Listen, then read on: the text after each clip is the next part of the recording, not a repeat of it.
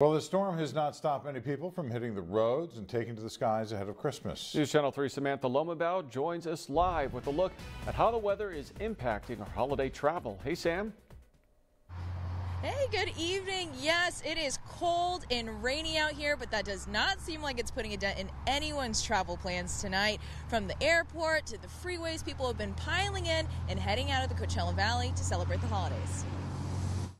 This is by far the busiest I've ever seen Palm Springs Airport in my life.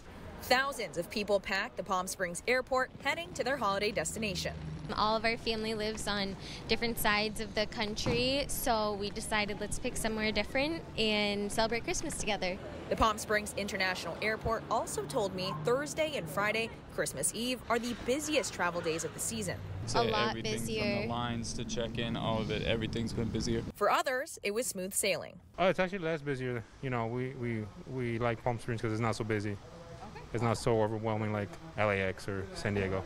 PSP's main parking lots have reached full capacity, so they're urging people to Uber, Lyft, taxi, or get a ride from someone. But be sure to give yourself time getting to the airport. Traffic is unreal. So now you have to take a shuttle, which I'd never had to do. I've lived here 17 years and never had to shuttle to the airport. So now you have to park a little ways from the airport, and it's raining. So good thing I brought my daughter with me so that she could drop me off. Meanwhile, millions nationwide opted to take to the roads to get to their holiday destination. AAA told me they're expecting nearly 9 million people on the roads in Southern California alone.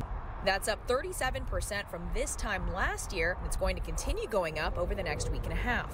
This is going to be the third busiest year-end holiday travel volume on record. With the rain rolling through, expect wet roads and be cautious when you're driving.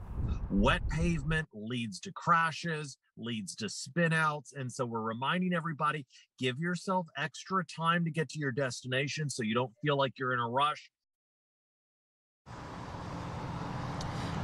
And if you haven't left yet, AAA said the best time to leave is in the early morning to avoid that rush hour traffic.